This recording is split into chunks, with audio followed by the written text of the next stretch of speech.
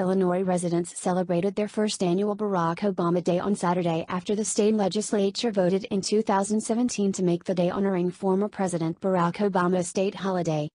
The bill establishing Obama's birthday as a state holiday unanimously passed the Illinois state legislature last year, and Republican Governor Bruce Rauner signed the measure into law on August 6, 2017. The legislation declared August 4 Barack Obama Day in the state of Illinois, but did not make the holiday an official legal holiday over concerns the state could not afford the cost of giving state employees a paid holiday. Some legislators also balked at the idea that Obama, who made Illinois his permanent residence in 1995 and only lived in the state for 10 years full-time, got his own holiday while former President Ronald Reagan, who was born in the state and lived there for 21 years, never had a day in his honor.